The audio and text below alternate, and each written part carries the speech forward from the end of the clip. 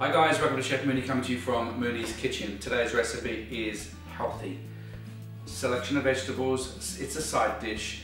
So I'm going to do two recipes in one. I'm going to do a chicken, lemon myrtle chicken, and we're going to do the selection of vegetables.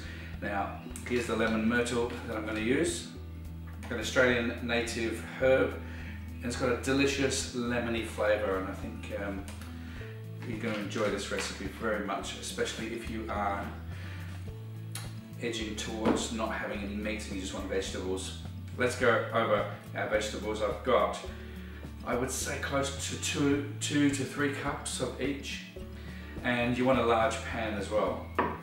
Now obviously if you go a bit crazy with the vegetables, they don't fit in the pan, you can do a couple of batches. So stick with me on this one and let's go over our ingredients.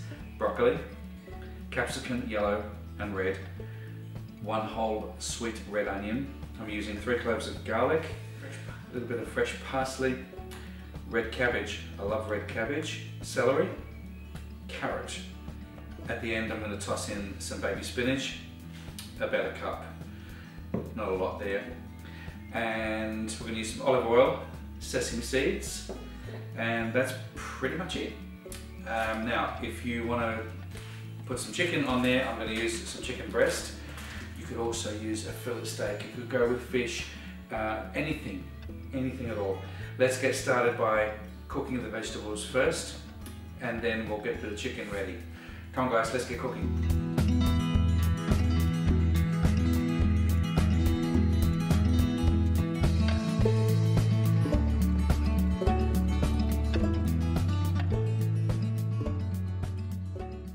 Let's start by putting some olive oil in the pan.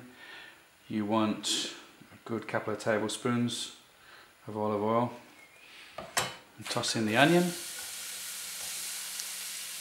Just want to cook this on a medium-low heat. We're not looking to brown it. Just till they're nice and soft for about a minute or so. And I'm going to throw in the celery and the carrot. Okay, so I've turned the heat down to medium-low. I'm going to put a lid on now, and I just want to cook that for a couple of minutes. It's time to add my red cabbage now, and red cabbage is also a vegetable that takes a little longer to cook, and that's why that's going in now. Pop the lid back on, let it steam for a bit. I've got a couple of chicken breasts here which I've kind of butterflied a little bit to make them all the same level. And I've got salt and pepper on there. I'm going to sprinkle some of that beautiful lemon myrtle all over that chicken, give it that nice flavour. And I've also put a little bit of olive oil on the top as well. So into our pan, skin side down, a little bit of pepper on that side, touch of salt, and again some of that lemon myrtle. Let's have a look at our vegetables, coming along nicely. In with the capsicum, red and green, followed by the broccoli. I'm going to toss in my garlic, roughly chopped. Get the lid on, and then just let it cook for another couple of minutes. We're looking for some nice colour on this. Okay, let's turn it over now.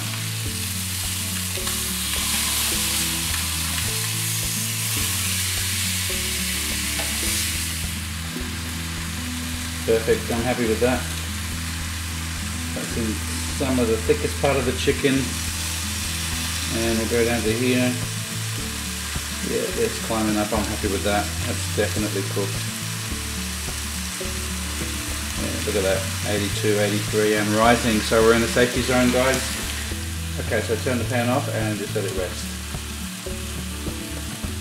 Let's check out our vegetables. Delicious, look at that. Cannot get healthier than that. And the steam causes its own little sauce as well, so you don't have to make anything, no creamy sauces. We're trying to keep this very healthy. Now's the time to toss in our spinach, and that's going to wilt through. Stir that through now. Sprinkle some sesame seed. Sprinkle of lemon myrtle. Okay, I didn't add this into the recipe ingredients, but I just want to add a little bit of chili. You don't have to add chili to it. Leave the seeds in if you like a little bit of kick to it. We all like chili in this house. Drizzle of olive oil. Fresh parsley. You could even use fresh mint.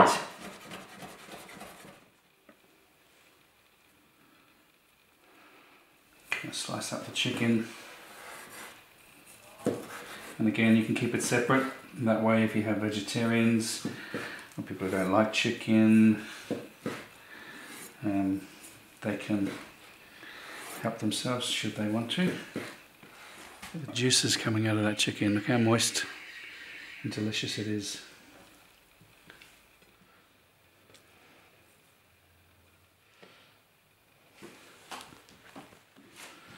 Little touch of olive oil on the chicken.